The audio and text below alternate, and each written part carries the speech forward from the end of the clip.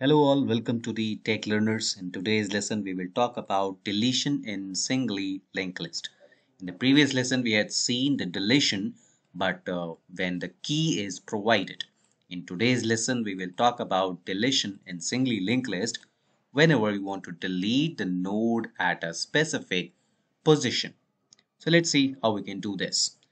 The deletion process can be understood in this step. So let's say if we have a position and we want to delete the node at that position from the linked list. So we need to perform two steps, three steps. We need to perform three steps. Step number one, we'll traverse the list by counting the index of the nodes.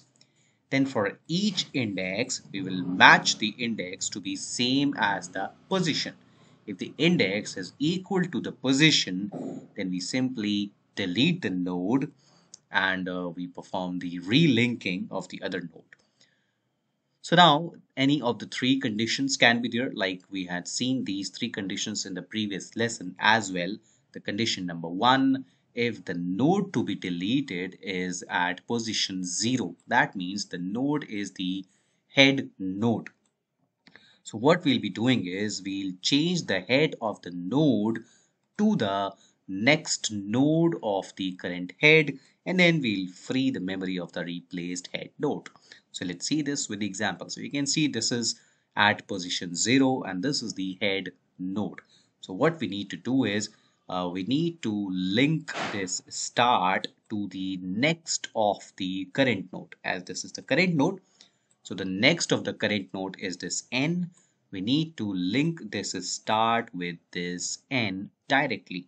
So this node will be removed and this start now will point to this next node of the current node, that is the node n. So this is how we can delete the head node. So this is case number one. The case number two is whenever the position is greater than 0 but less than the size of the list. That means the node to be deleted is somewhere in the middle of the list, or it is the last node in the list, but it's not the head node. In that case, we'll find the previous node of the node to be deleted, and then the next of the previous node, that means the link of the previous node, will be converted to the link of the current node, that is the next of the current node. So let's understand this with this example. Let's say if you want to delete this particular node which is somewhere in between. So what we need to do is we need to identify the previous of this node, and then this link will be converted. The link of the previous will be converted to the link of the current. So we'll copy this link of the current to the link of the previous. That means next of the current is now next of the previous. And then we will remove this node particular. We'll remove this node. And now we have a direct link from the previous node to the next node of the current node. So this is how the deletion is done. Right, so this is the case number 2. And the case number 3 is that the position is greater than the size of the list. That means the position is not inside the list. Then we don't have to perform any operation and we'll simply return to the user with some message that the element cannot be found in the list. So let's go and see how we can do this using the Java language in a Java program. So this is a simple Java program like we have done in the previous singly linked list programs. This is a node class with two values, data and the link value. This is the constructor, that is to initialize the data and the link of the node. So we have this add function, that is to add node in the linked list. We had already done this video. So you can go and watch my previous video that is specifically for the adding a node in the linked list or inserting a node in the linked list. And this is the delete node function we are talking in this. So if the head node is null, that means the link is empty. We can simply return the message that the link is empty. Else we will make the head node as our current node. Now the case number 1, if the position is equal to 0, that means we need to delete this head node. In that case, the next of the current will be created the head node and we'll simply return. So the next of the current will be the new head node as we had seen in the case number 1. Now for the case number 2, we need to traverse the linked list. So we'll begin with the I is equal to 0 and we'll go till current is not equal to null. We'll move till current is not equal to null. That means we have not reached the end of the list. So in each case, we'll convert this. So to traverse, we need to make the next node of the current node to the current node. That means we are moving from one node to the other node. Let's say we are moving from this node. If this is a current node, then in the next step, the next of the current, which is this, will be the current node. So we can simply moving like this.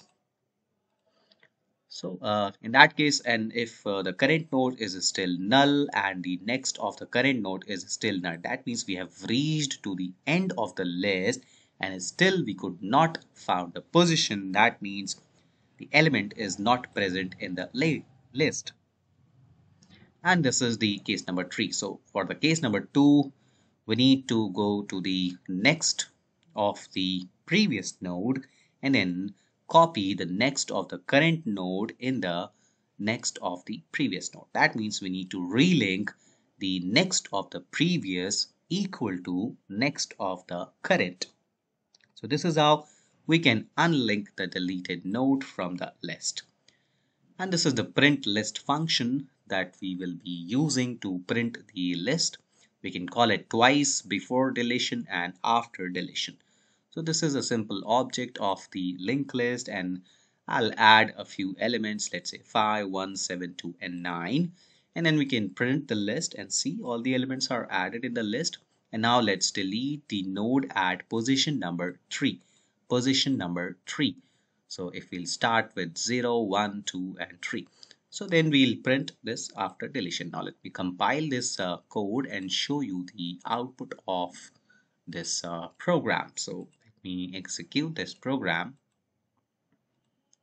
And we can see this is the created list with the elements 9, 2, 7, 1 and 5. This is position 0, position 1, 2, 3 and 4.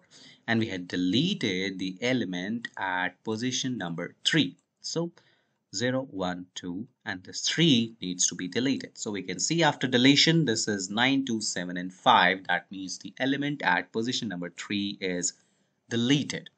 So this is how we can delete a node in the singly linked list whenever the position of the node is known or given. I hope so you have understood this concept of the node deletion in the singly linked list.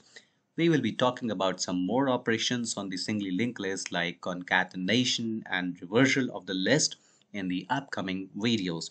Till then, keep watching the videos, subscribe the channel and hit the like button and do not forget to share the videos in your communities. Thank you so much.